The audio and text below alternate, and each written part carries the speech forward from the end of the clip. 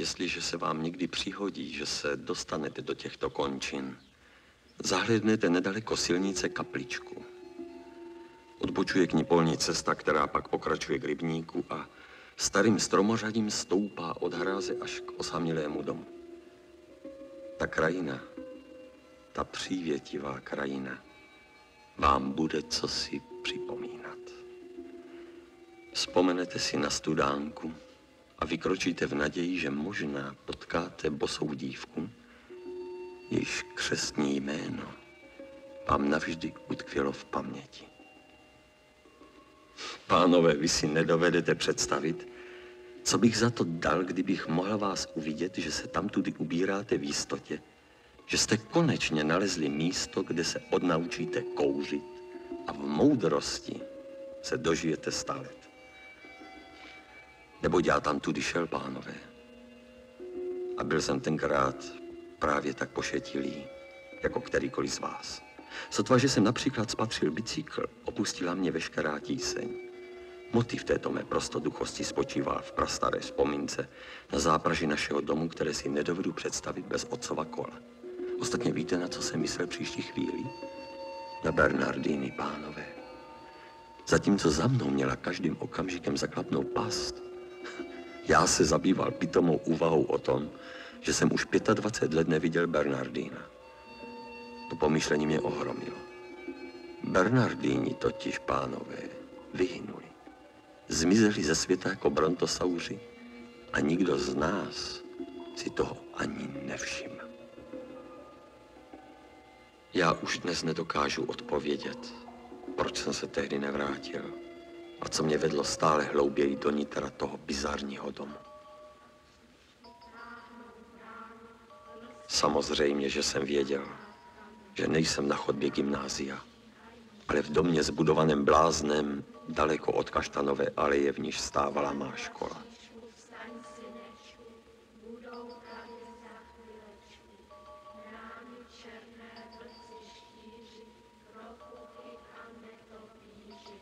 Věděl jsem, že mi už dávno není 15, ale 35. A Markéta, že už dávno není živa. Jenomže ti, kteří se mi takto posmívali, zůstávali ukryti. Postavili přede mne hrneček, jenž býval na světě jenom jeden.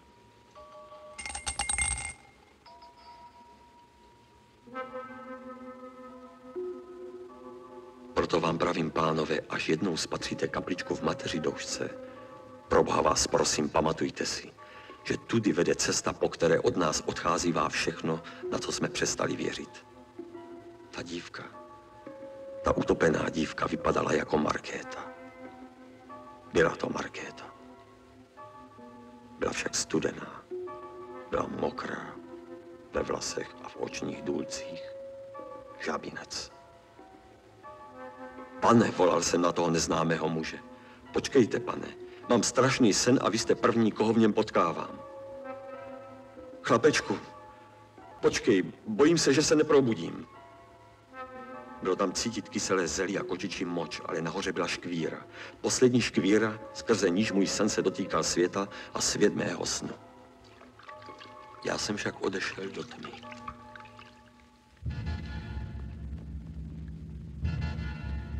Každý z nás, pánové, každý z nás máme svoji paní Millerovou.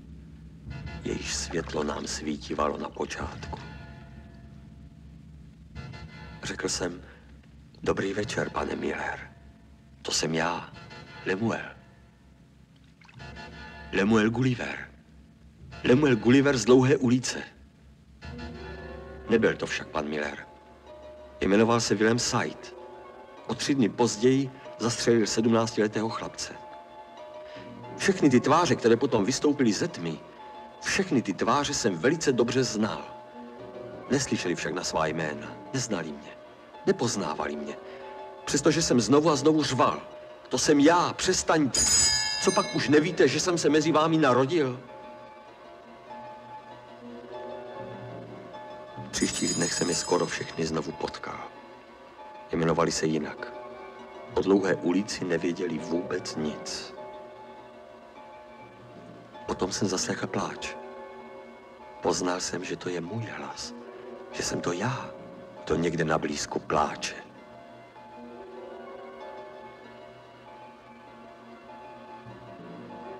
Nebreč, pravil jsem tiše. Jde o věc, která tě nemůže minout. Za pár let bude paní Millerová postávat mezi dveřmi, aby ti nezmeškala říct, že už je z tebe málem chlap. Vrať se, volal jsem za ním. Já se chci probudit a nevím už, jak se to dělá. Později uvidíte, pánové, že ten parchant se skutečně vrátil a že mě předal Katovi. Kájo, povídal jsem. Tobě narostly nové ruce? Ty vidíš, Kájo? Ty máš oči a nos? Počkám na tebe venku, Kájo. Dáme si pivo a já ti budu vyprávět, kdo o tvém pohřbu nejvíc plakal. Ano. Já jsem samozřejmě věděl, že jeden z nás dvou je mrtev a druhý živ. Jenomže ať jsem namáhal paměť sebe víc, nedokázal jsem si vzpomenout, v čem spočívá ten rozdíl. Pánové, četli jste někdy o lidech, kteří večer ve zdraví ulehli a ráno se probudili šílení? Slyšeli jste už někdy o snech, když může zhořet i ten nejchladnější rozum? Jestliže ano, pak mi budete rozumět, proč jsem si tenkrát přál, abych byl udupán a uštván. Jsou totiž chvíle, v níž jenom smrt vás může ujistit, že jste byl živ a zdrav a bdělý.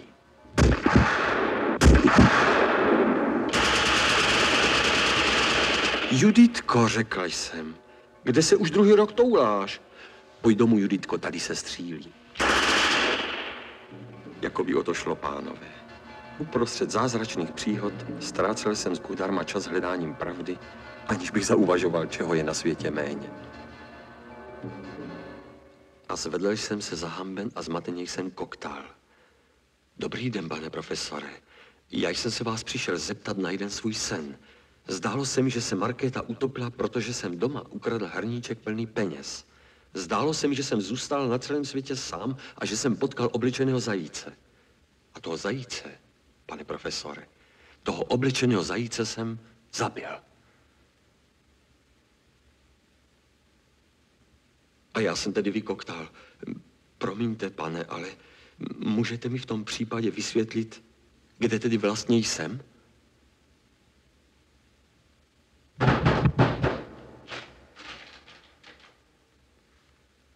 No a to je v celku všechno, co jsem vám chtěl říci o kapličkách, kolem níž vedou cesty k našim pošetilým touhám, pánové. Kdo vlastně jsem, pomyslel jsem si tenkrát. Kdo jsem a co o sobě nevím, že někomu stálo za to vybudovat na mé cestě tento dům a trpělivě čekat, že se v něm chytnu.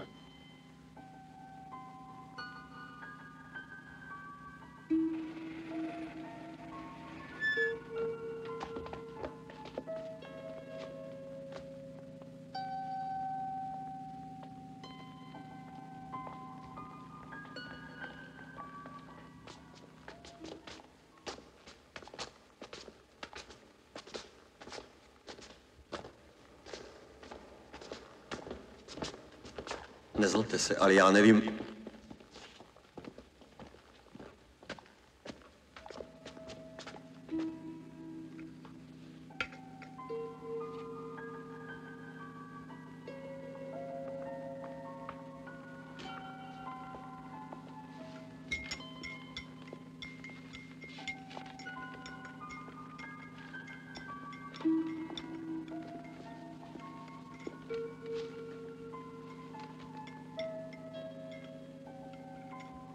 Promiňte, ale jestli mlčíte kvůli mně... Ale pánové, pochopte přece, že já...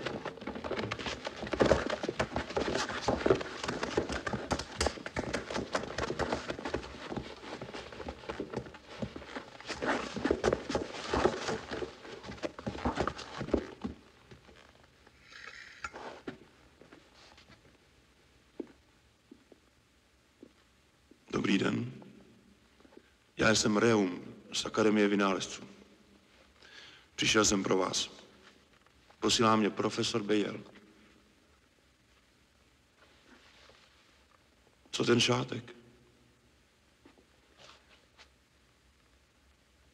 Předměty nalezené u zadrženého třídí se zásadně do 2 skupin, z nichž první označujeme písmenem A, druhou písmenem Z.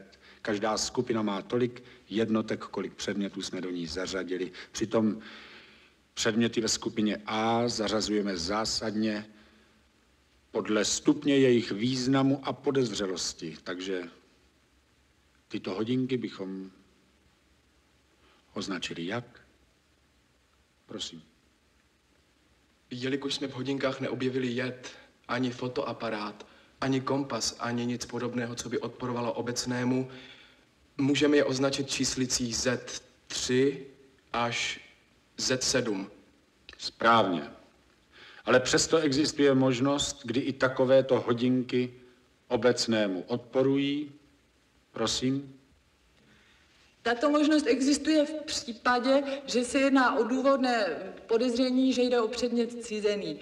Pak bychom hodinky zařadili do skupiny A. Velmi správně, děkuji vám. Můžete pokračovat, pane Krištofe. Ano, pane profesore.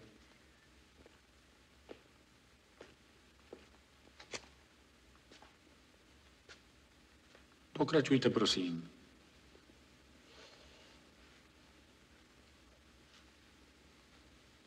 Je to velmi jednoduché.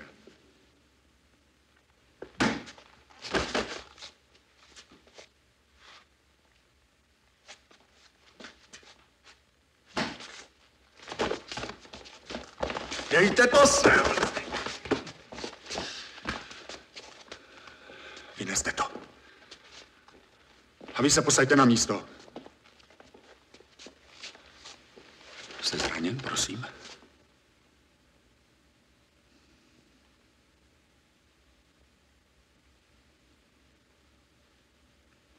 Rozhodl jste se mlčet?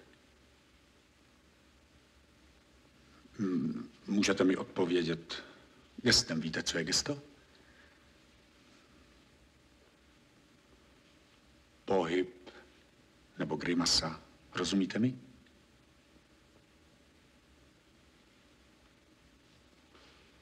Řekněte nám, slečno, za jakých okolností konstatujeme u vyšetřovaných objektů takzvanou úpornou mlčenlivost.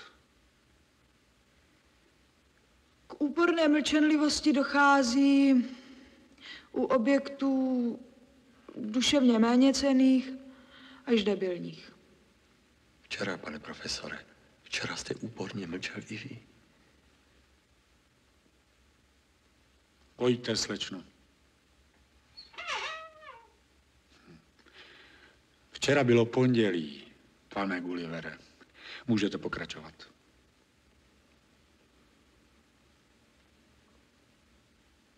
Co vás přivedlo do bálny Barbie, pane Gullivere? Zajíc, slečno. Přijel jsem zajíce. Jaký zajíc? Můžete nám toho zajíce popsat, pane Gullivere? Samozřejmě, slečno. Měl manchesterové kalhoty, kostkovanou košili. Čí jsou to hodinky? Moje.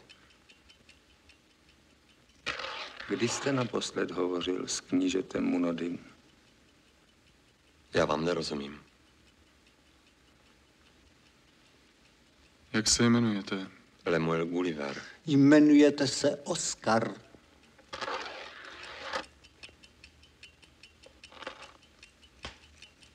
Přečtěte to. Zajíci Oskarovi za věrné služby kníže Munody. Pánové, přece si nemyslíte, že jsem zajíc? Ty však, lidé balny barbský, hleď potomkům prostou uchovat pravdu, že trýzeň pokořených předků tvých to byla, skrze níž v krvavé hodince smrti jejich, pospolitost myslí jejich učiněna byla silou, jež k samým nebesům kamenné město zvedla, by krále nedotkla se střela, ni slina. A od těch dob se vznáší laputa nad zemí, protože vůle všech předků překonala staletí a drží laputu nahoře dodnes.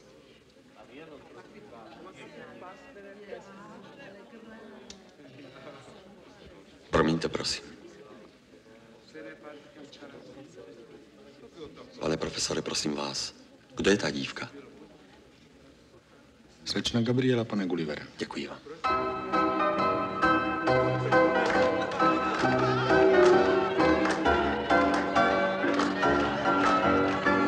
To je náš národní tanec, pane Gullivere.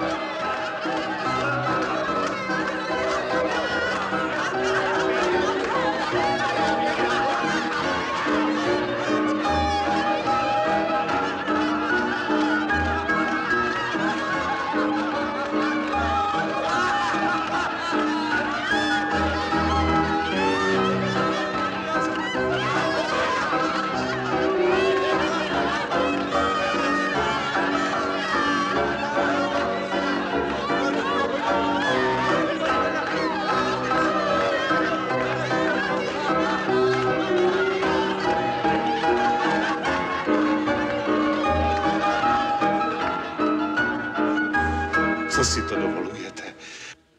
Kde si myslíte, že jste? Co se stalo? Promiňte, prosím. To je zbytečné. Velice se omlouvám. Nebuďte směšný, profesore.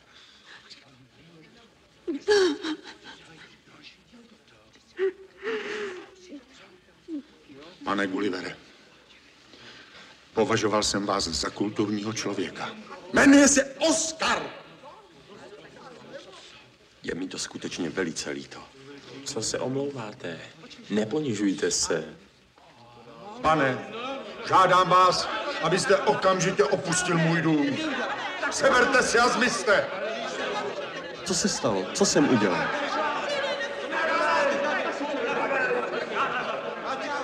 Hledala jsem vás celý den. Je to pravda, že znáte knížete Munodyho?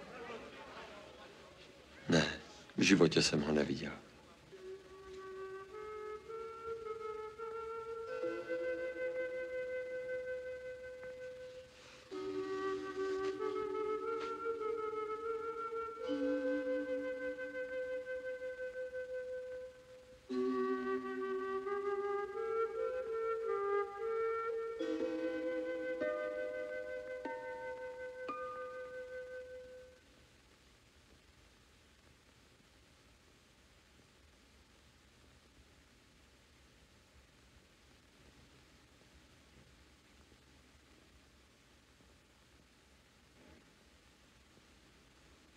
Dominiko. Dominiko.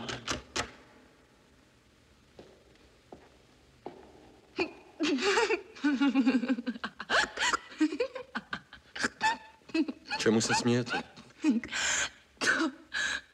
Tobě. Protože on tě strašně zmlátí. Kdo?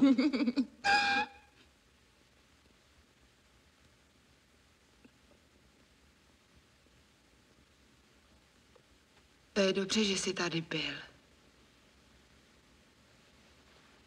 On leze do postele v botách.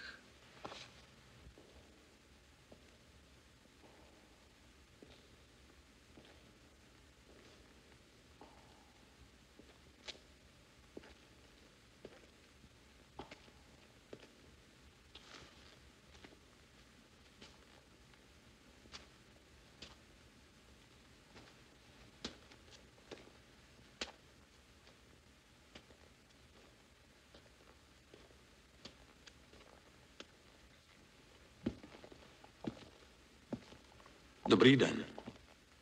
Dobrý den. Prosím vás, kudy se dostanu k profesoru Bayerovi? Já nevím.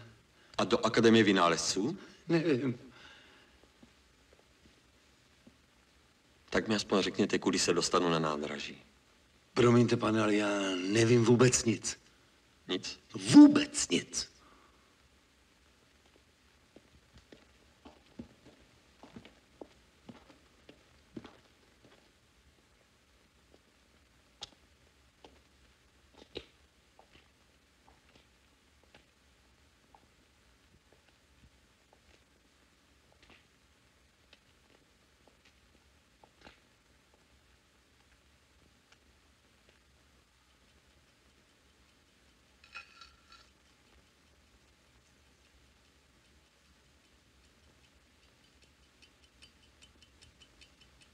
Neměl jste mi to vyprávět. Víte, já celý život čekám, že se mi přihodí něco, co se ještě nikdy nikomu nestalo. Dívám se na věž, čekám, že se pohne. Chodím na nádraží, čekám, že přijede vlak. Ale všechno se děje někde jinde, pane. Já nemám o čem psát. Víte, co by to pro mě znamenalo, kdybych toho vašeho zajíce potkal já? Já bych ho byl raději nepotkal. To je tím, že jste primitiv, pane. Ale já, rozumíte, já jsem básník. Prosím vás, pane, dávejte pozor, pane. Také i já vídávám ráno slunce vycházet a večer zapadat. A shledávám to i nadále přirozeným. Ale ne. Bylo řečeno a shledávám to i nadále přirozeným. A nikoliv, jak vy říkáte, i nadále přirozeným. Nebo si všimněte, jak bylo letos vysloveno slunce. Takové slunce, jako bylo letos, ještě předtím nikdy nebylo. Ale pánové, slunce, o slunce přece vůbec nejde.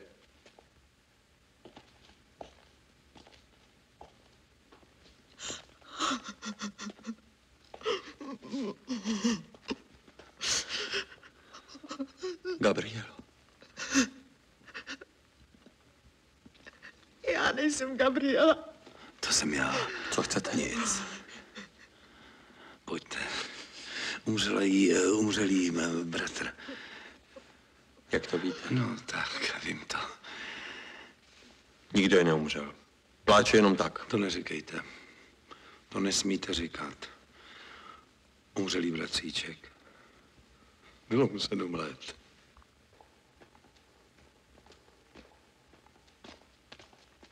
Pane Gullivere, o nic nejde.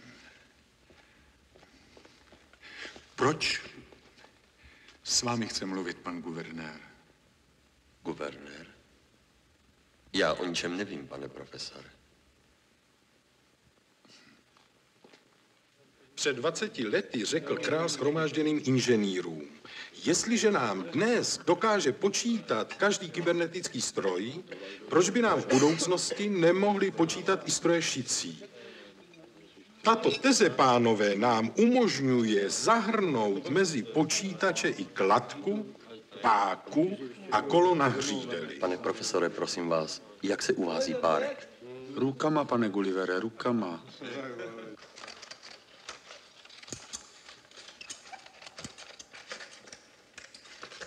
Malý okamžik, pane Gullivere.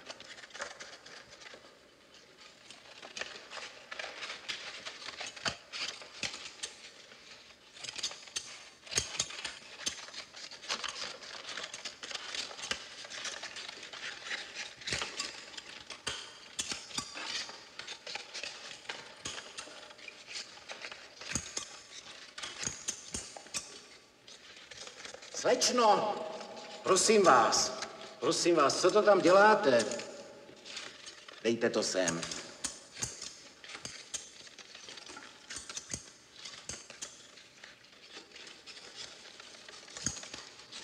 Tak tohle je podle vás žena civilní, naříkající, zbabělá. Buďte tak laskavá, co je na ní zbabělého? Měla jsem dojem, že pláče. No to vidím, že pláče. Jenom, že ona navíc lomí rukama, pane doktore. Pojďte sem. Máte dojem, že tahle figura lomí rukama?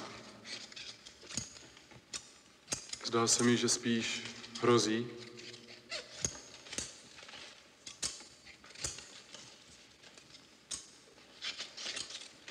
To je můj synovec, pane Gullivere.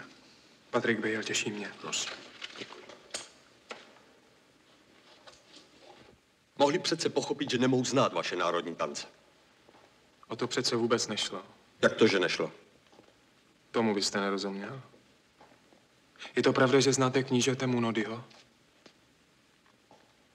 Jde o to, aby už nikdo nemusel zbytečně myslet, pane Gullivere. Považte, co zbytečného myšlení se všude děje. I děti musí myslet, i staří a nemocní, i lidé, kteří nemají na myšlení vůbec čas.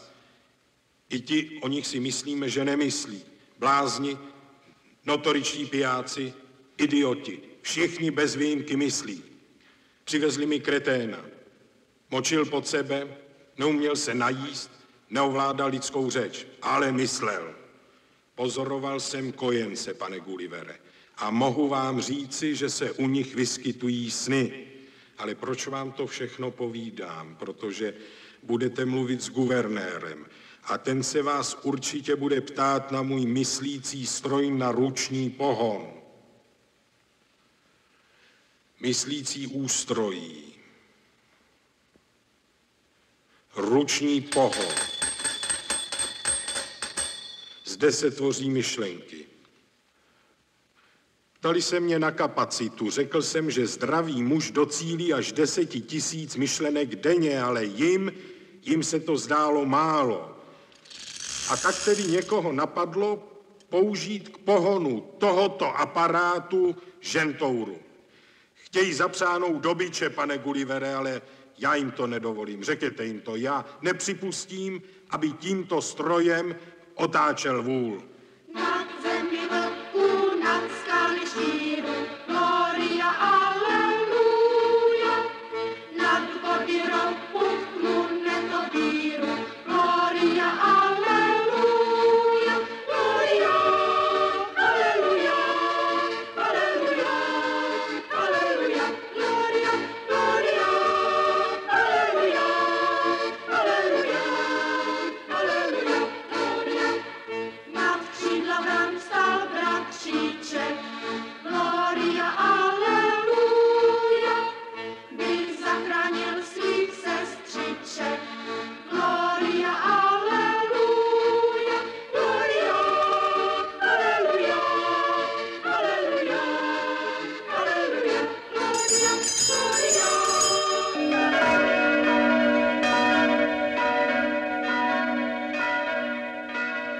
Tohle je Matuše. Všimněte si té barvy. Říká se, že je zbarvena krví, ale ve skutečnosti je to železo. Když si to bývala slavná řeka. Pane Gullivere, co si myslí lidé tam u vás o bálny barby? Vědí o nás něco?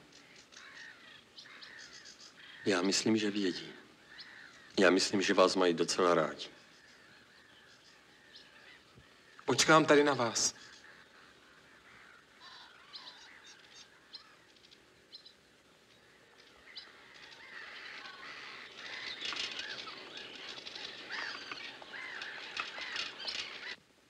Dobrý den.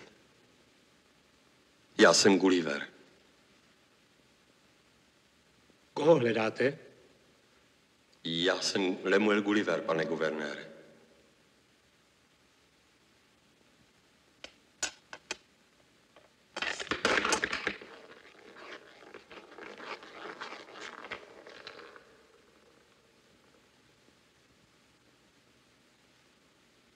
Děkuji. Nemáte zač.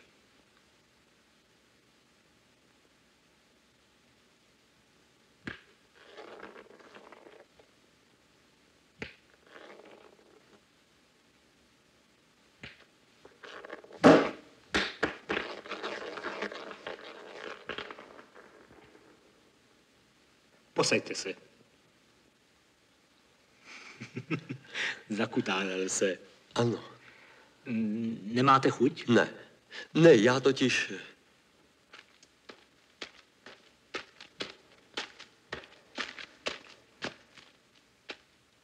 Prosím. Děkuji vám.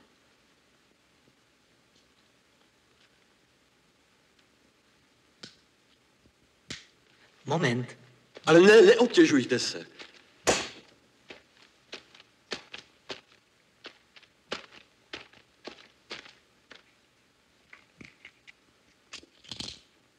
Prosím. Děkuji. Nemáte zač.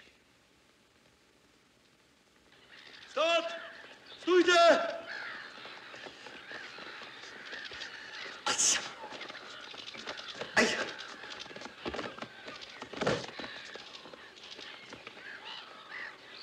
Chyťte je!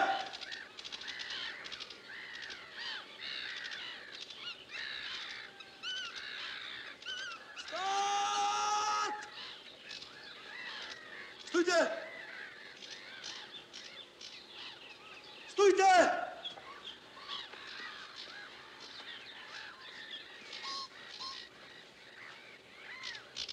Vy se opravdu znáte s knížetem Unodym? Ale ne. Jděte.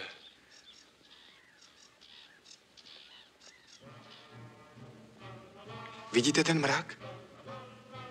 To není mrak. To je Laputa, pane Gullivere.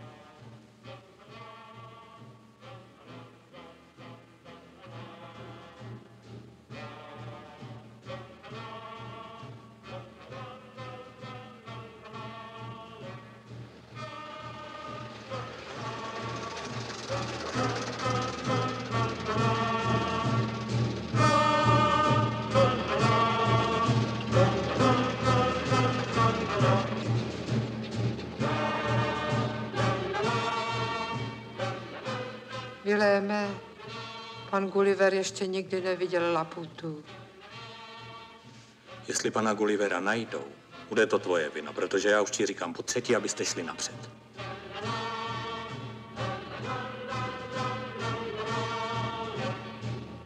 Jeď.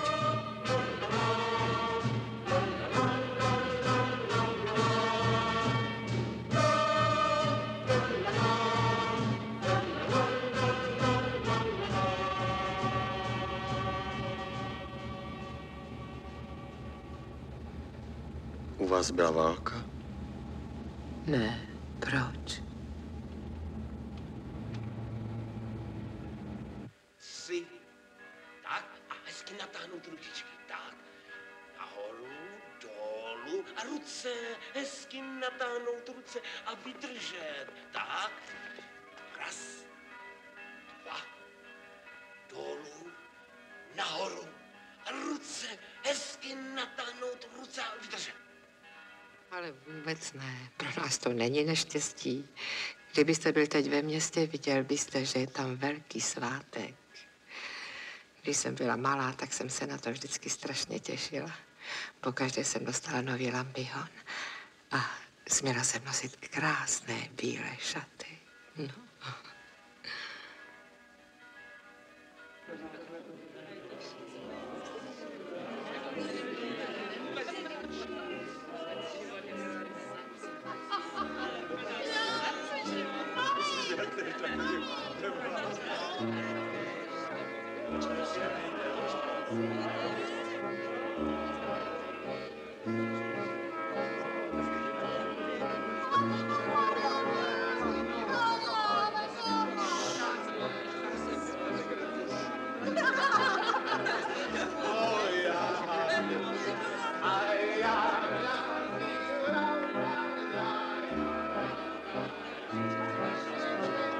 Přátelé, máme všechny možnosti, abychom tuto naši mimořádnou situaci zvládli a dočkali se chvíle, v níž se navrátíme do svých domovů.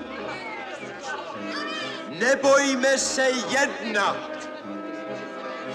Přátelé, kdo můžete, pojďte rychle všichni sem. Je to ve vašem zájmu. Kdo z vás by mohl kontrolovat studánku? Přihlaste se. Je to nutné. Upozorněte nás na schopné muže, kterým důvěřujete. Musíme si všichni uvědomit, že naše situace vyžaduje od každého z nás kázeň a disciplínu. Jsou mezi námi staří a nemocní. Jsou mezi námi děti a my na ně nesmíme zapomínat. Je třeba organizovat odběr vody, přátelé. Musíme zajistit vodu pro matky a pro naše děti. Musíme za každou cenu.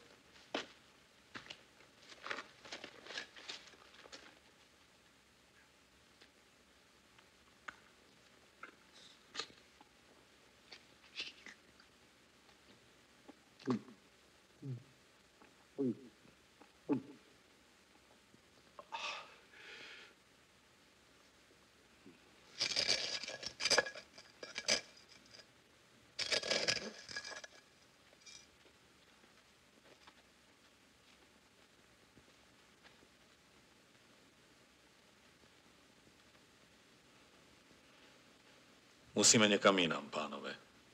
Co říkáte?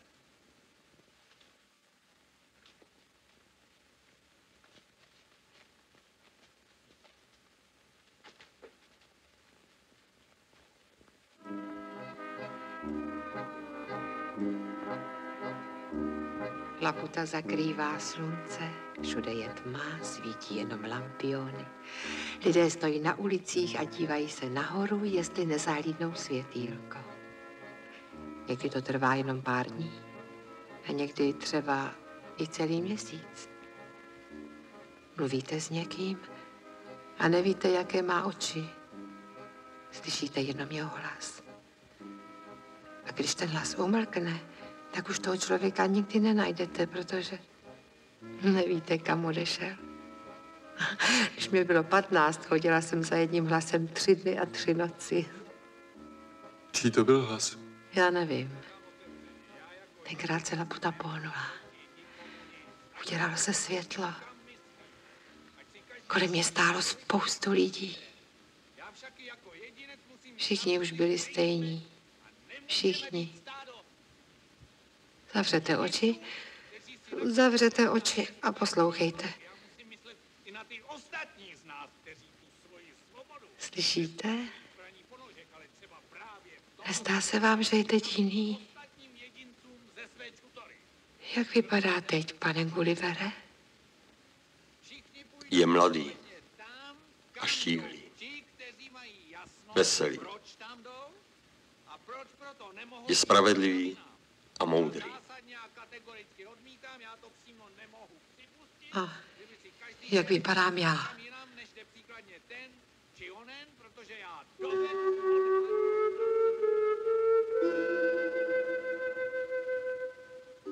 Nezlobte se, já jsem lhal. Halo? Kam jdete? Kam jdete, slyšíte?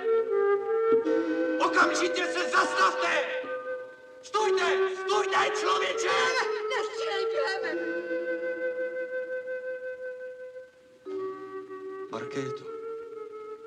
Markéto.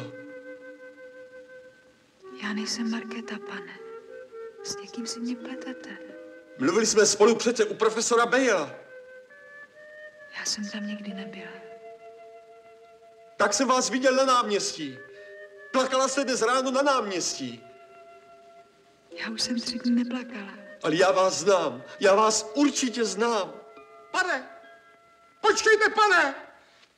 Já vám něco řeknu!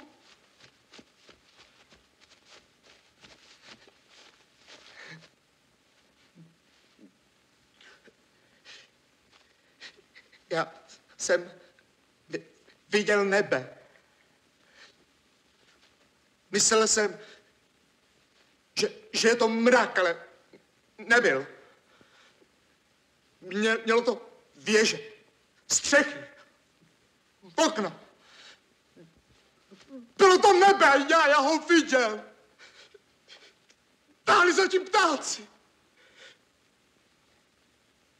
Slyšíte to ticho? Nezbyl tady ani jeden pták.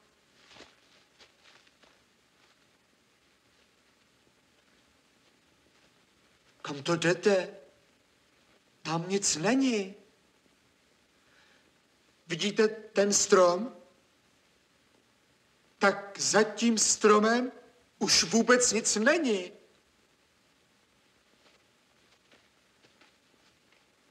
Počkejte! Co je tam? Louka! A za tou loukou! Les! A za tím lesem! Dům!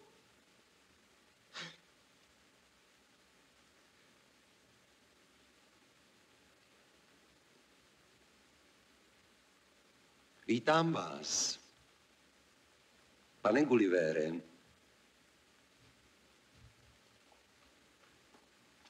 Ale to jsou k nám hosté. Vítám vás, pane Gullivere. Dobrý den. Dobrý den.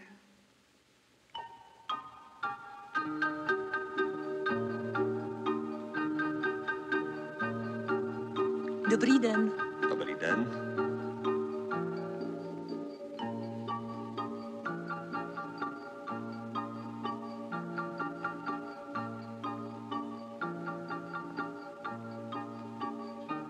Dobrý den. Dobrý den.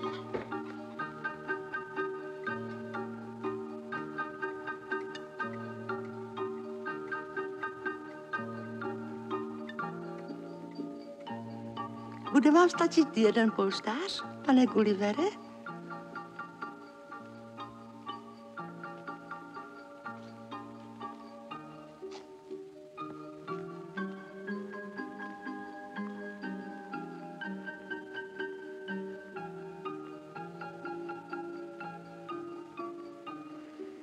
Kam potom půjdete, až se vám u nás přestane líbit?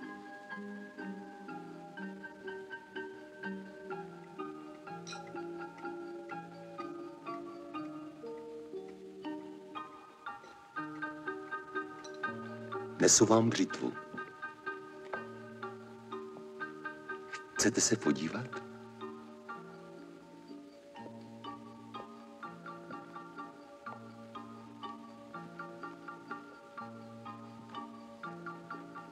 Je ostrá.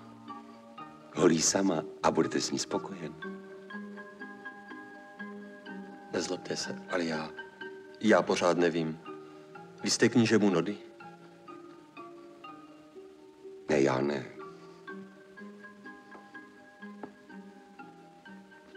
Kníže Munody je můj syn.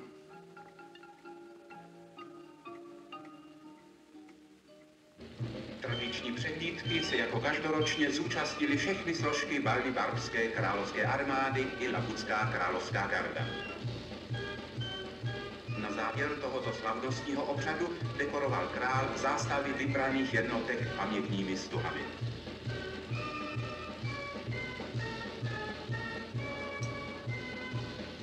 Odpoledne navštívil král Matouš Veliký sídlo Akademie vynálezců v Laganu. Na improvizované tiskové konferenci To je náš král, pane Gullivere. Našich i zahraničních žurnalistů mimo jiné řekl. Matouš praotec zvedl silou své vlastní vůle sídelní město do výše a tím přivedl Evropu k Westfálskému míru. A proto také i já vídávám ráno slunce vycházet a večer zapadat a shledávám to i nadále přirozeným. Druhého dne na pozvání královské rodiny přijel do hlavního města prezident Francouzské republiky generál de Gaulle. Vzácného hosta uvítal král Matouš Veliký a v přítomnosti Laputského dvora... Teď bude Laputa. Teď.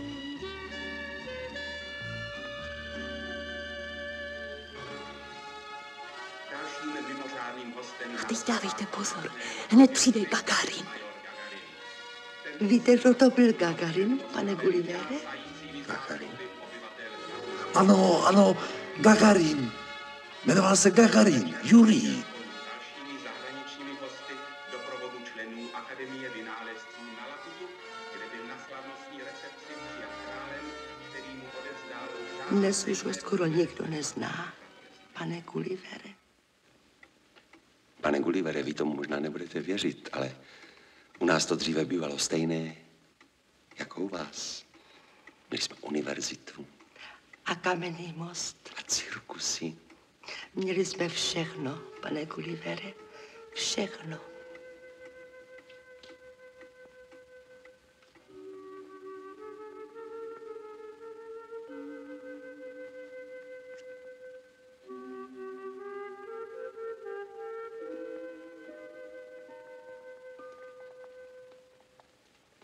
Já nic nevím, pánové, já vůbec nic nevím. Pan Gulliver nám o sobě nic neřekl.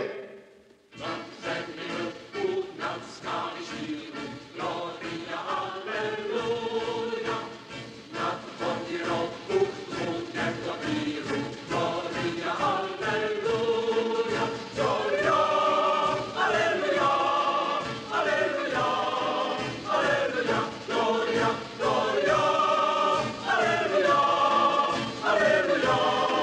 hallelujah, gloria.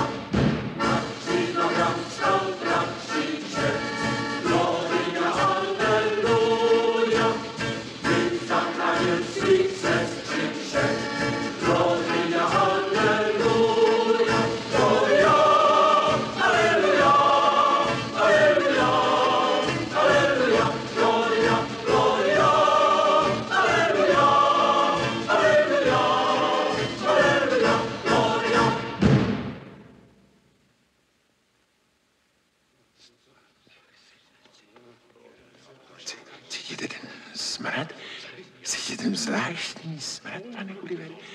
Čím to, prosím vás, může být, že člověk, jakmile dostane příliš velký strach, tak začne vždycky páchnout.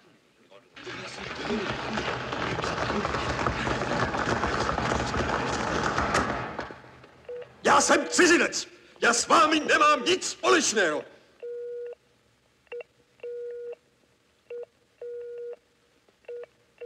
Promiňte. 3 dní už jsem nespal, pane Gullivere. Lidé jsou nervózní. Je tma. Laputa se pořád ještě nepohnula. Nikdo neví, proč přiletěla.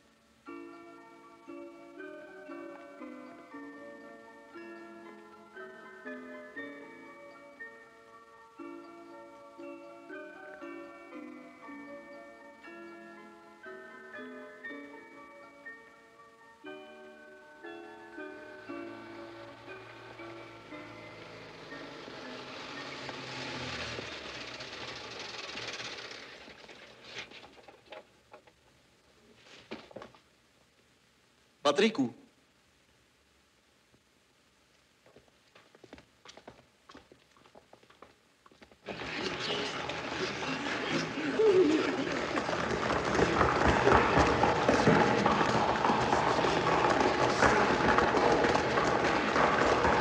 Stát! Stůjte!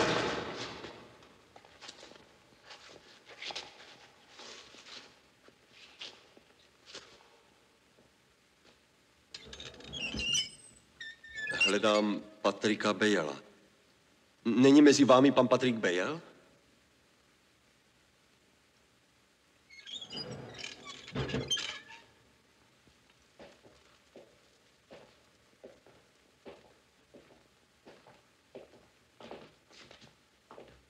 Přivezli je nákladním autem, pane prefekte.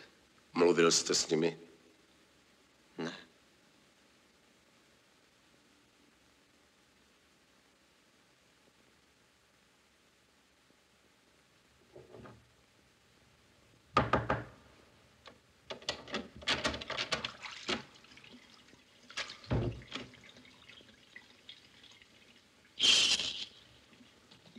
Jsou to oni? Otočte se. Jsou to oni, pane Gullivere? Ano, jsou. Ten jeden se uhodil, pane prefekte. Uklouzla mu noha na schodech. Znáte toho pána?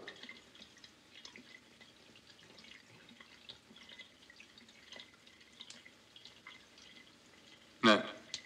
To je zbytečné. To nemá smysl, Emile. Mluvil jsem s panem guvernérem. Oni už vědí, že jsem cizinec. To je všechno, pane Gullivere. Děkuji vám.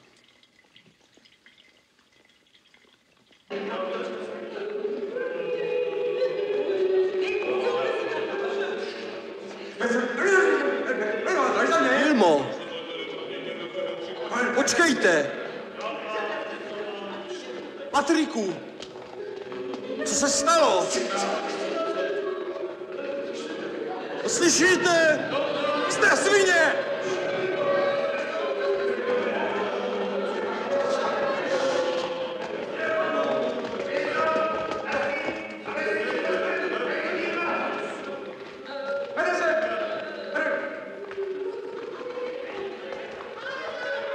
Co mám dělat? Kam mám jít? No řekněte mě, co mám udělat. Já ničemu nerozumím. Já jsem cizinec. Vy jste schodil, co?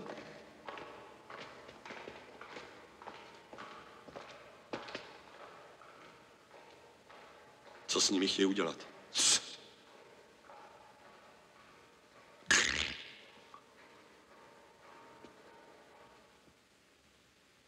čemu?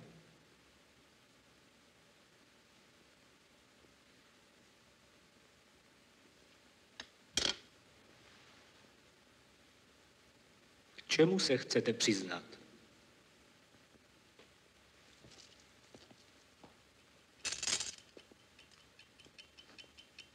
Jmenuji se Oskar.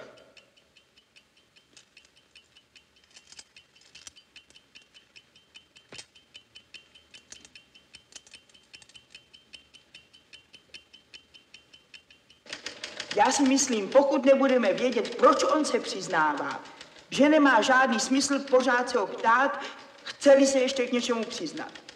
To si myslím já. Slečno, přečtěte nám to. Druhá přísedící. Já jsem jenom obyčejná ženská. První přísedící, kdo z nás tady není obyčejný, co to sem pletete. Druhá přísedící, celý život vařím, peru, uklízím, starám se o děti a najednou mě zavolají a já jdu a mám posílat lidi i na smrt. Taková věc člověka už donutí k zamyšlení. Já jenom chci říci, že když mě doma přijde dítě, mámo, já jsem udělal to a to, tak já vidím, že s tím dítětem není něco v pořádku. Hned se ptám, proč ono se přiznává, že ano, když to na něm nikdo nežádá. A zrovna tak tento obžalovaný, proč on se ke všemu přiznává, co zatím je. Já si myslím, dokud nebudeme vědět, proč on se přiznává, že nemá žádný smysl pořád se ho ptát, chce-li se ještě k něčemu přiznat. To si myslím já. Škrtněte to.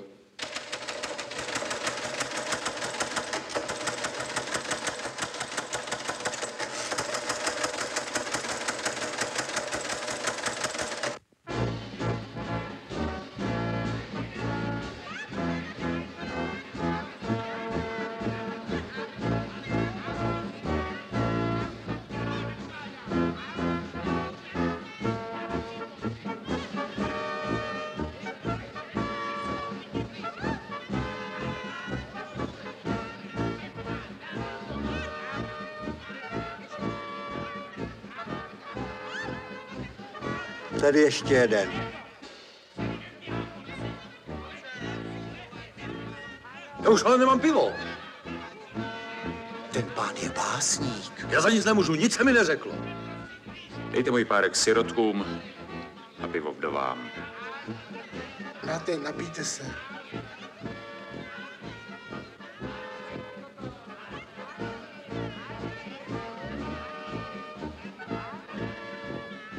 A 4, 6. Tohle nejde, pánové.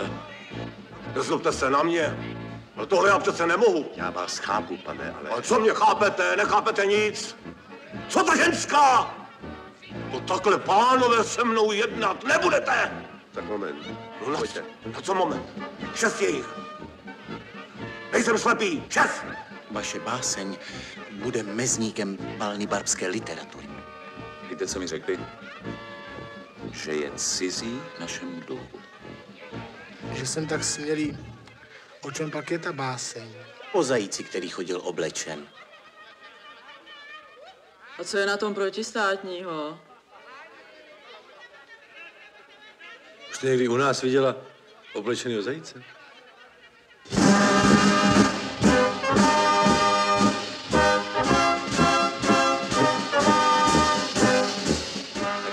Jdem. Herko, zahoďte tu cigaretu, jdem. Co na to saháte, člověče? Klid, pánové, klid. Nic se neděje. Bratři nám něco zacvičí, pojďte. Tak. A pan docent nám to znovu vysvětlí. Já končím, pane prefekte! Já se nenechám urážet! Říkám vám už po 10., že o nic nejde. Trošku to proklouzává, to je všechno. A jo, proklouzává. A co to vlastně proklouzává? Jen klid, nic se neděje. Všechno dobře dopadne. Jaké kolečko? Co je to za kolečko? To je kolečko vratné. Co když mě v tom zůstane ruka? Klid. Kdo mi co dá? Klid, pánové, klid. Pánové, já vám radím. Dobrý večer. Odložte to na zítřek a já opatřím šibenici. Já Tak tady končit. Zahoďte tu cigaretu. Jdem, upravte se. Nebude vám vadit, když budu první? Běžte, nežvaňte.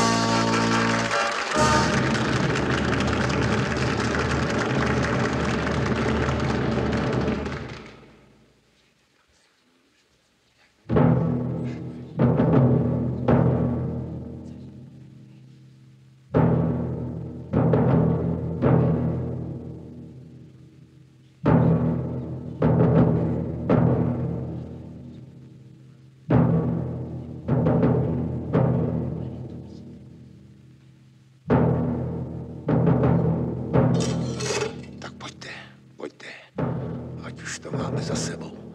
Vás si, slečno, nechám nakonec, až uvidím, co to dělá.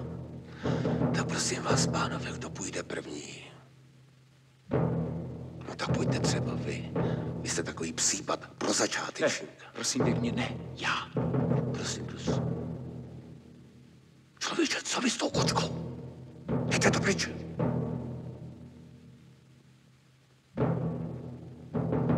A prosím vás.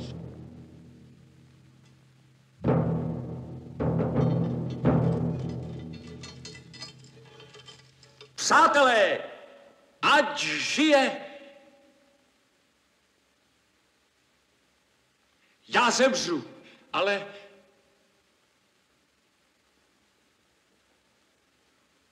umírám rád, protože budete ještě provolávat. Ne, už ne.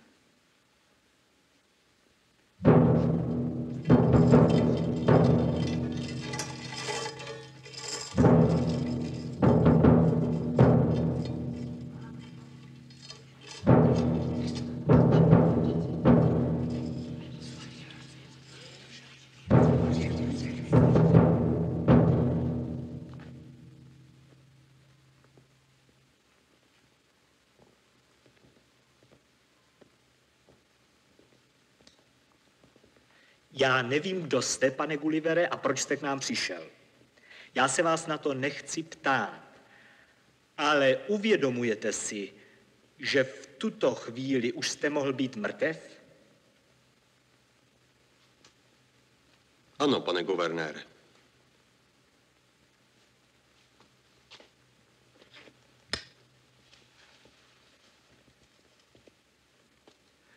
Byl jste pozván na Laputu, pane Gullivere. Jeho výsost král Matouš vás očekává ještě dnes.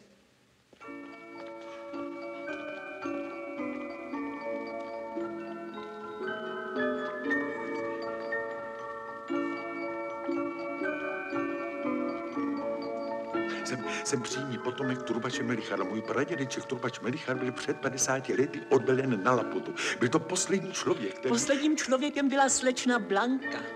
Slečna Blanka byla děvka, madam.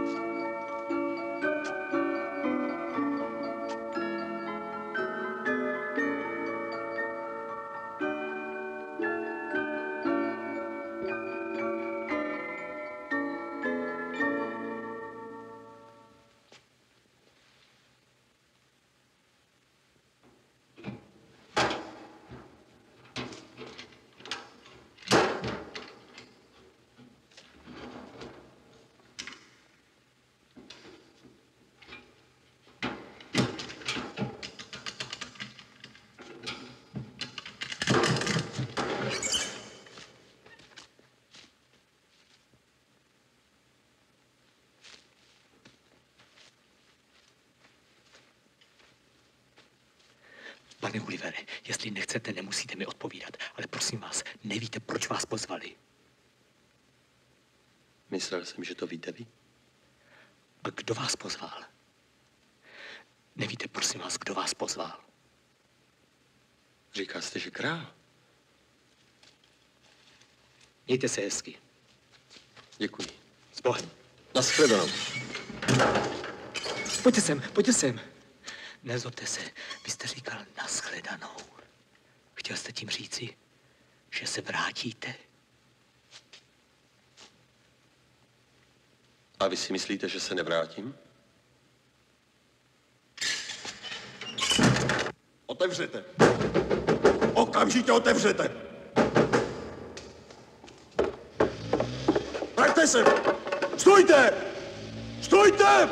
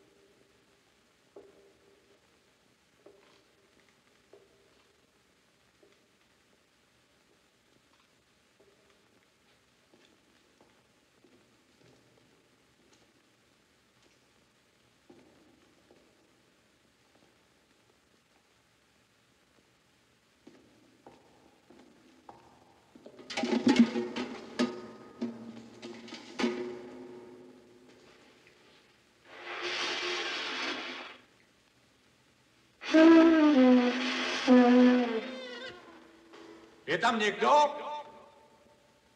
Já?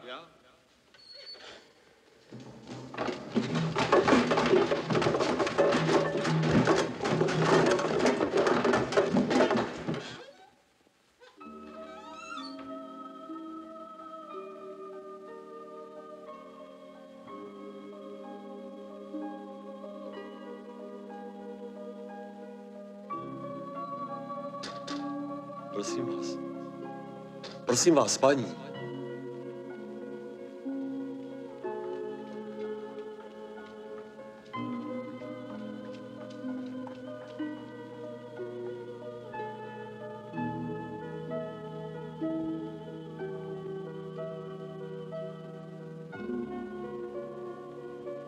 Je tady někdo?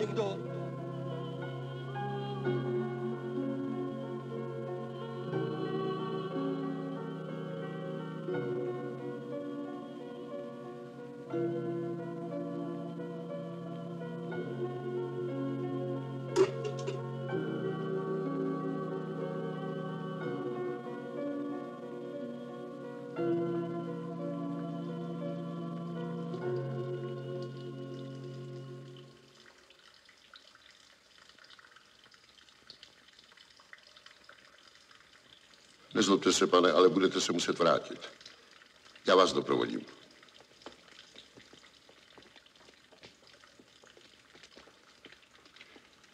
Okamžik, pane.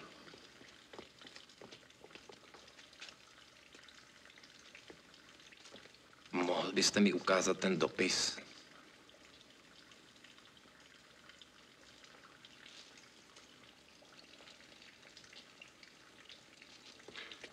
Nezlobte se, pane, že se vás pořád ptám. Nebyl jste náhodou v Monte Carlu? Byl. Já vás doprovodím.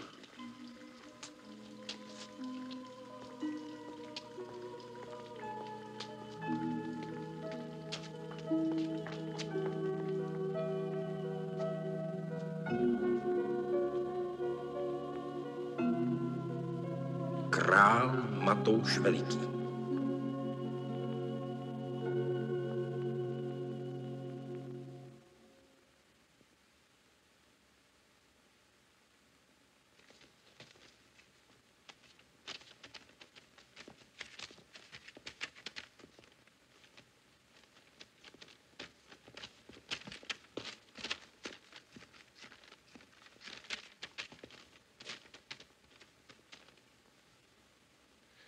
Jsem Jeroným z Hory, pane, zdejší regent.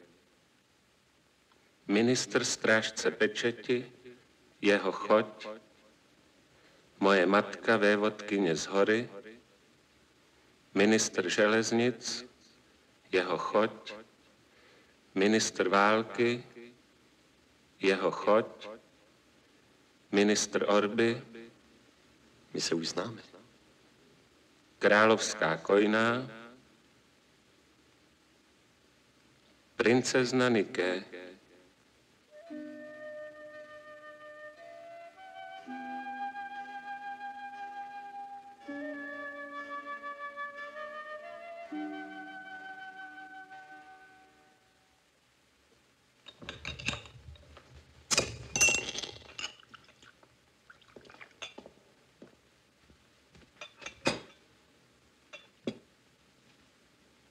Je to pravda, pane Gullivere, že dole v Balnibarbi se nesmí jednou týdně mluvit?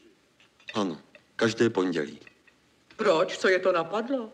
Řekli mi, že šetří vzduchem.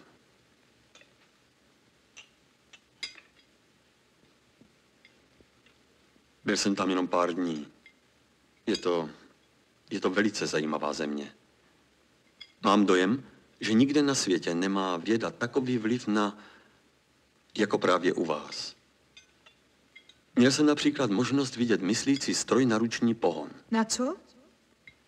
Na ruční pohon.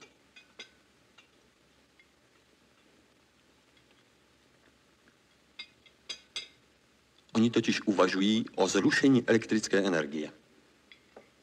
Profesor Bale mi řekl, že jim jde především o to, aby výsledky vědecké práce byly srozumitelné lidu. Je to pravda, pane Gullivere, že jste byl v Monte Carlu? Ano, madam. A například Carlton. Byl jste v hotelu Carlton? Hotelu Carlton? Ano, byl. Jednou jsem tam byl. A co jste tam dělal, pane Gullivere? Možná, pane Gullivere, že je v Monte Carlo ještě jeden hotel Carlton. A vy, pane Gullivere, jste byl možná v tom druhém. Carlton je všude jenom jeden, pane ministře. Jeden Carlton, jeden Savoy, jeden Ritz. Náš král, pane Gullivere, král Matouš Veliký, žije v Monte Carlu, v hotelu Carlton. Byl jsem tam předloni, pane regente. Předloni koncem května. Ale pane Gullivere, vždyť on už je tam 11. rok. 11. 11. Dělá tam vrátného, pane Gullivere. V hotelu Carlton. Já ho neznám, pane ministře. Já ho nikdy neviděl. Nebo možná, že viděl. Možná, že mi někdy v noci otevřel dveře, já mu dal franka, to je všechno. Já si přece nemohu pamatovat každého portýra. Pro Krista Pána. Já přece nemám před vámi co tajit. Vy nám nerozumíte, pane Gullivere. My jsme se jenom chtěli zeptat, jak se mu tam daří. Promiňte. Já jsem cizinec. Tohle mě dali dole. Co s tím mám dělat?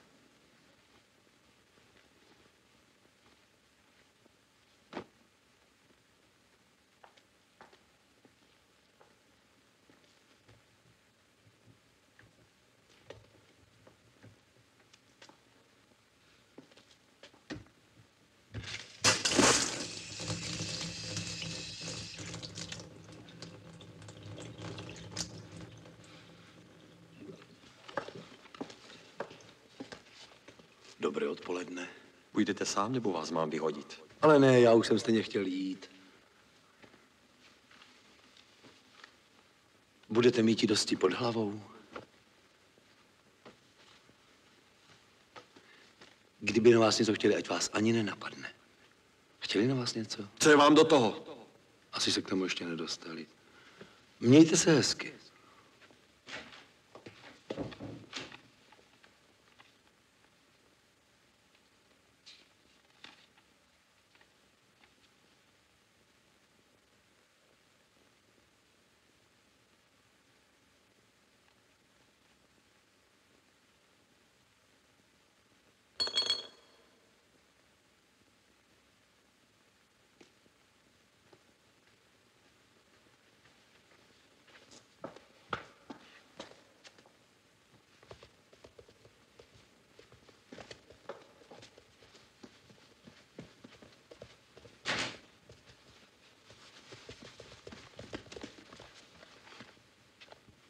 Měl jsem v koupelně zajíce.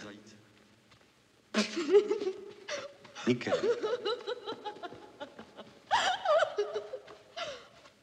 Hledáte někoho? Ne, nehledám.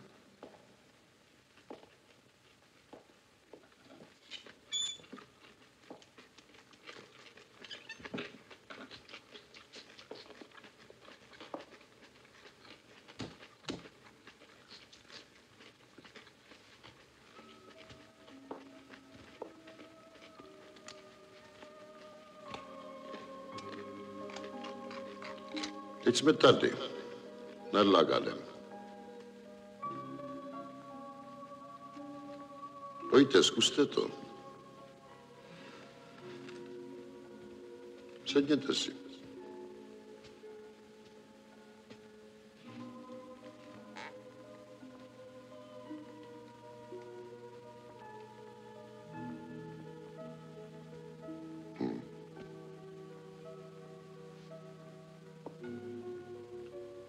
Kdybyste byl králem, mohl byste teď pohnout laputou.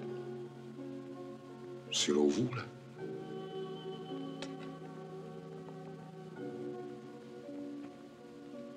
Vládne nám vítr, pane Gullivere. Už 11 let lítáme od nikud nikam. Nezlobte se. Ale vy nejste ministr, že ne? Já jsem zahradník. Ale ministra jsem dobře znal. Pořád se vás chci zeptat, pane Gullivere, jak ono to vypadá třeba v tom Monte Carlo nebo někde jinde? Může on tam přijít, řekněme, někdo úplně cizí a normálně tam žít? Například ministr nebo pod koní. Nebo... Já myslím, že tam může normálně žít každý. I ministr, i pod koní. A princezna? A je to pravda, pane Gullivere, že Akademie vynálezců zrušila červenec? Červenec snad ne. Vy myslíte listopad. Tak ten opravdu zrušili kvůli chřipkovým epidemím.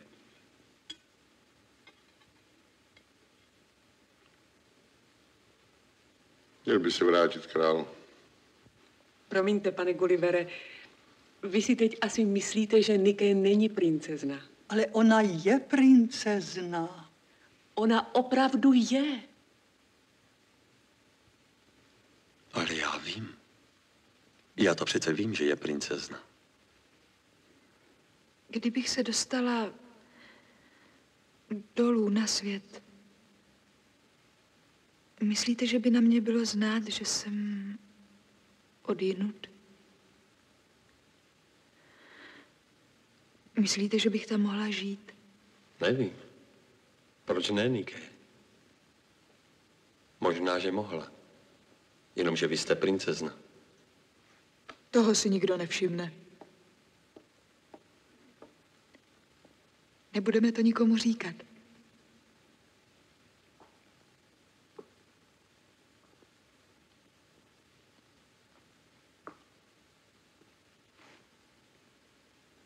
Na co myslíte? Na jednu malou holku, která chtěla být princeznou. Co se s ní stalo? Měla štěstí. Utopila se.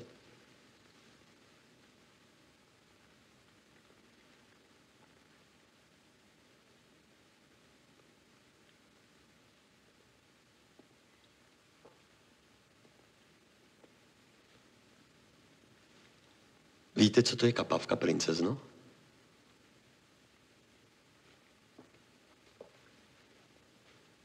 To je nemoc, kterou jsem měl 3krát.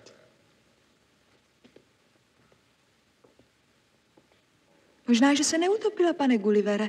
Možná, že vy jste jenom dostal tenkrát strach. Možná zůstala živa. Možná, že vy jste se tenkrát rozplakal, protože jste najednou zjistil, že nikdy nebude taková, jakou jste ji chtěl mít. Možná, že nikdy šťastně žije a ani netuší, že jste ji utopil. Pane Gullivere, ta vaše Markéta je přesně taková, jakou jste ji chtěl mít. Mrtvá. Pane Gullivere! Uvědomil jste si někdy, že se ji už nikdy nezbavíte? Pane Gullivere!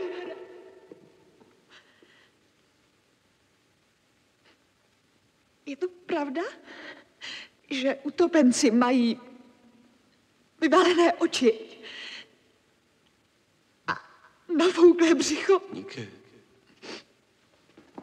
Nike! Nike! Nike. Nike! Pojďte sem, pojďte sem. Kdo je to? Já. Co tady řveš? Já neřvu. To je kníže Munody, pane Gullivere. Mluvil jsem s vaším otcem. Co dělá? Od té doby, co jsem ztratil dalekohled, jsem starého pána neviděl. Ale on mě stejně nemá rád. Oni ti dobráčkové dole. Oni nemají ani tušení, že na Laputě už zbyl jenom personál a já. Aby na to nepřišli, musím pít za celou vládu i za dvůr.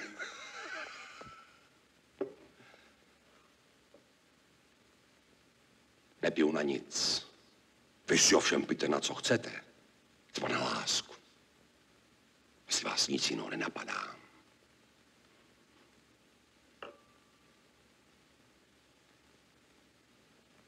Měl byste ji vzít sebou.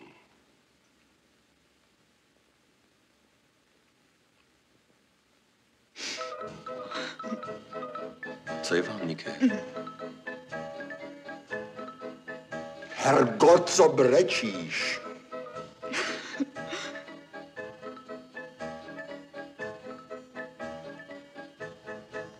Nike, prosím vás, jděte spát. A proč? Já mám strach, že se opiju.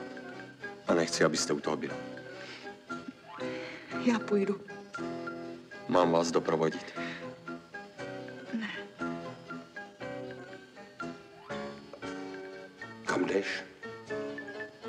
Spát. Ale...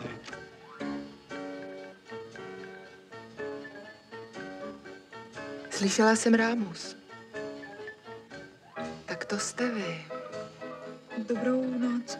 Ahoj. Nike. Nike.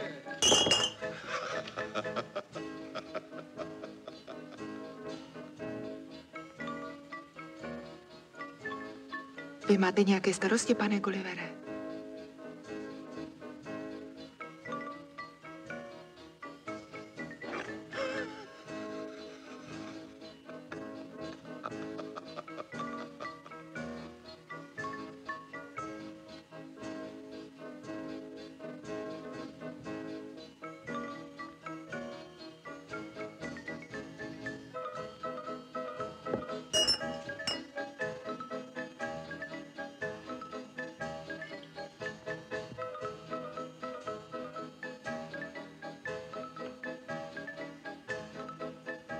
Co je to? To bude nějaký kostým, ukažte. Je to kostým. A sice husarský stejnokroj zajíce Vasila. Hergot, jak já nenáviděl zajíce. Vy přece znáte starého pána, pane Gullivere.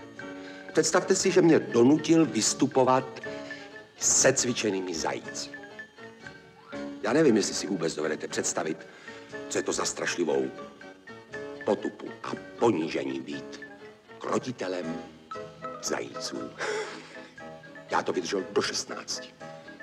Jakmile jsem dosáhl toho věku, otevřel jsem klece a vyhnal jsem tu pak až do lesa. Tentýž den vyhnal starý pán mne. A navíc mi přerazil sanici. Jelikož jsem nic neuměl, nezbylo mě než zbohatnout, pane Gullivere. Založil jsem výrobu trvanlivého pečiva. Nebýt toho, že Akademie vynálezců zrušila sušenky, mohl jsem dnes zásobovat celý svět.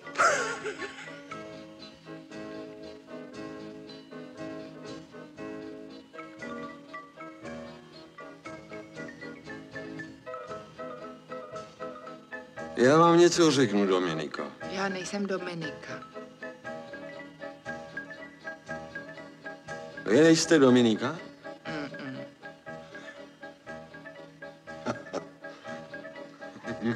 Vy vážně nejste Dominika? Ne.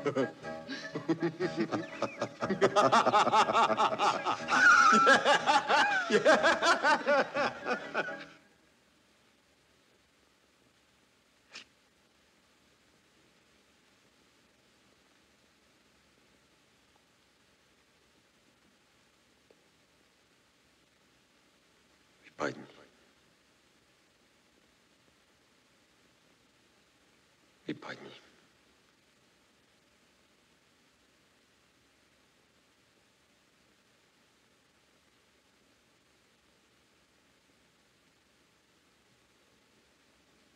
Slyšíš?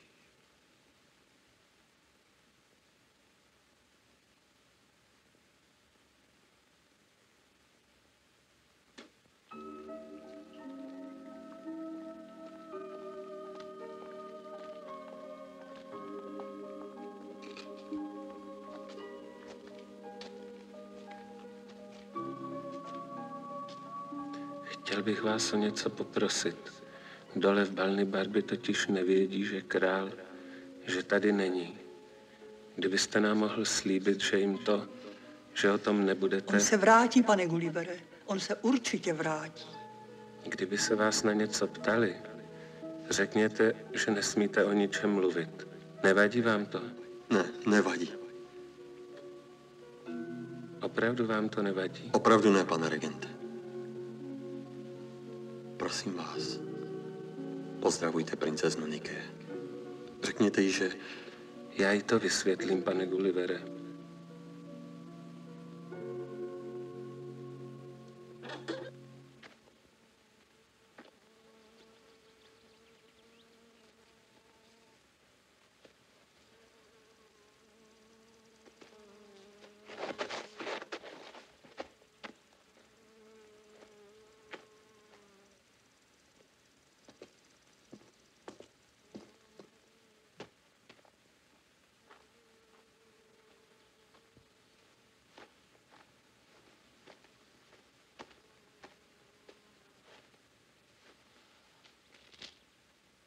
Já myslel, že vás popravili.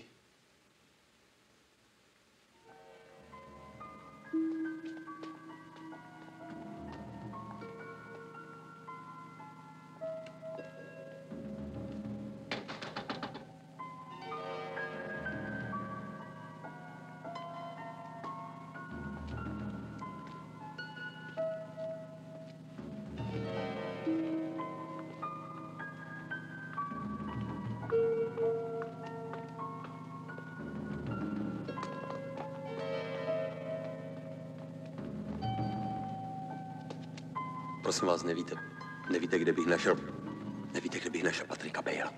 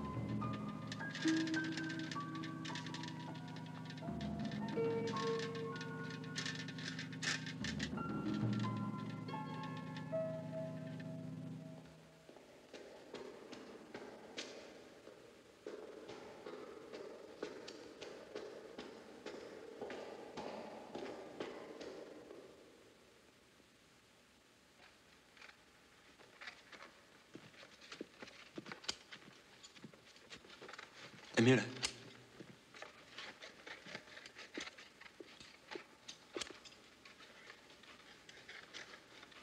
Emile.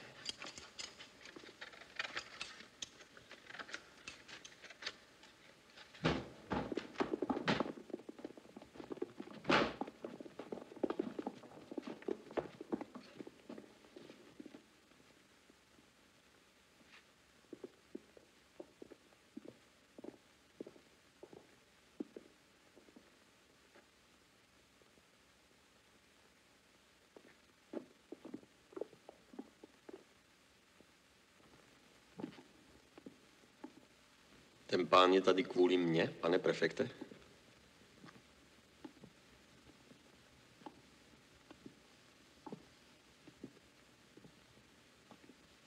Pane profesore, ptal se mě na vás král.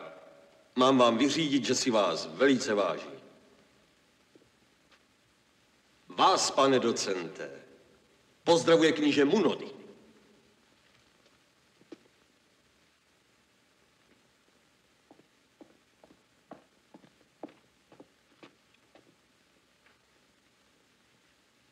Král nikdy žádný dekret o mlčení nepodepsal. Mlčíte zbytečně. Je to vaše věc, mně se to netýká.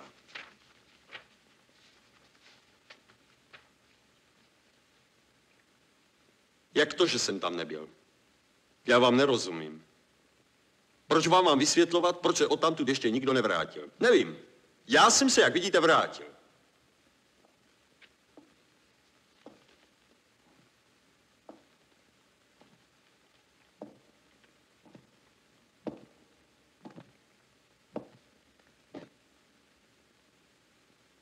Nic od vás nechtějí, pane guvernére.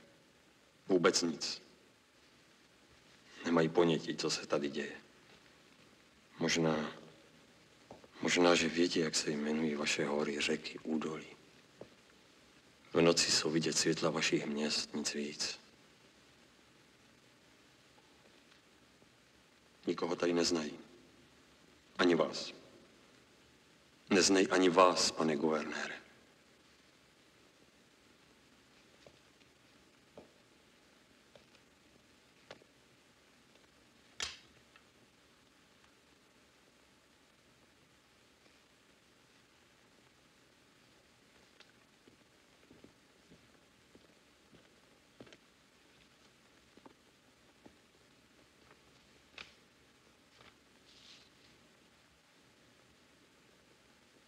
Já jsem se s ním totiž nesetkal, pane guvernére. Váš král už dávno na Laputě nežije. Je v Monte Carlo, hotelu Carlton. Je tam vrátným.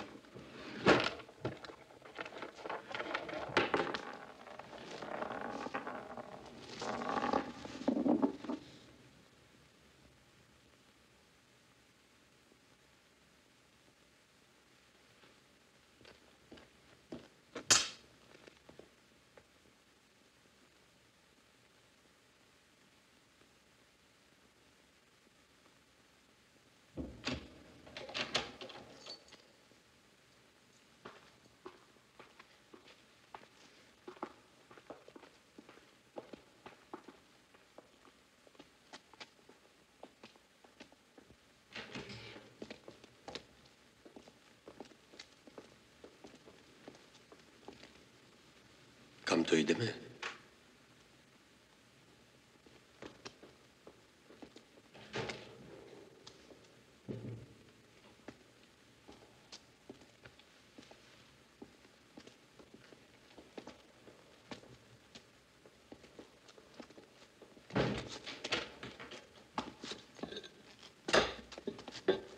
Odemkněte, pane guvernére.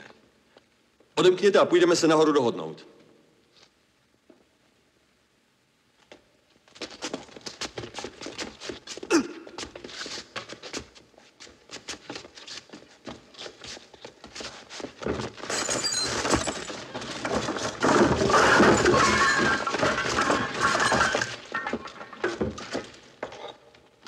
Nestůjte jako hovado!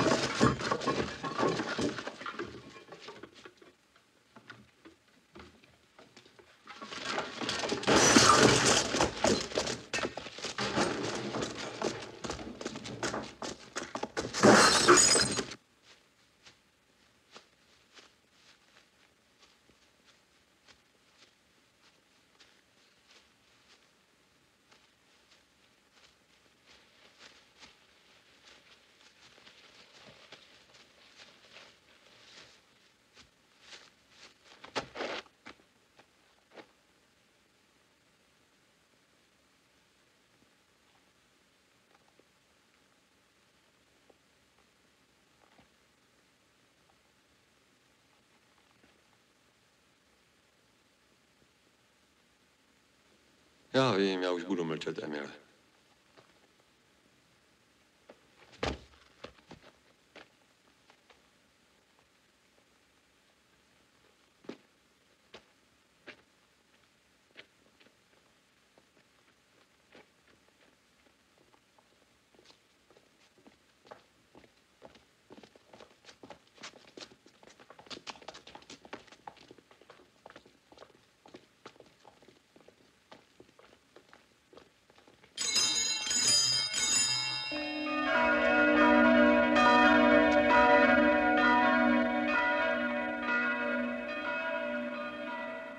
Byl opilý. Neřekl nic. Nikomu nic nevzkázal a nic ho nezajímá. Co ode mě chcete? Řekl jsem vám všechno, co o něm vím. Je tam sám, je sám, už 10 roků sám, nemá co dělat, nic se tam neděje, všechno tam ztratilo smysl. A on, aby dokázal, že se nic nezměnilo, pije a pije, dokud nevypije všechno, co by měl spotřebovat král a celý dvůr a vláda.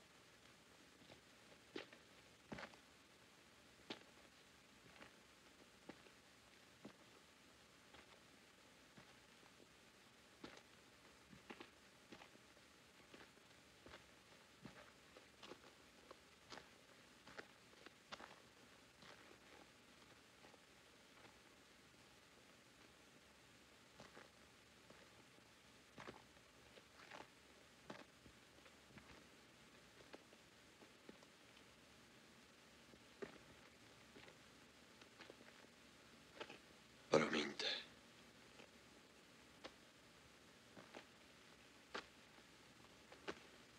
Promiňte. Promiňte!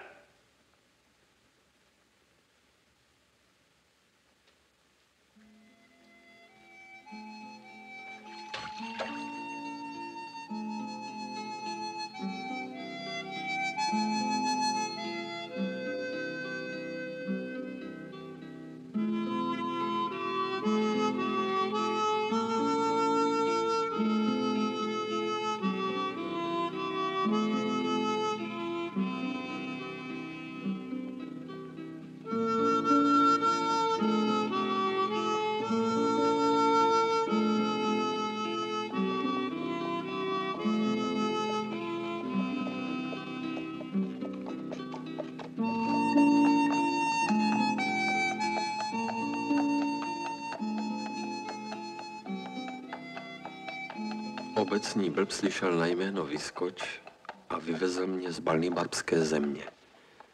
Tehdy se stalo, že jsem znovu upadl do rozpaku a obrátil se na onoho blba.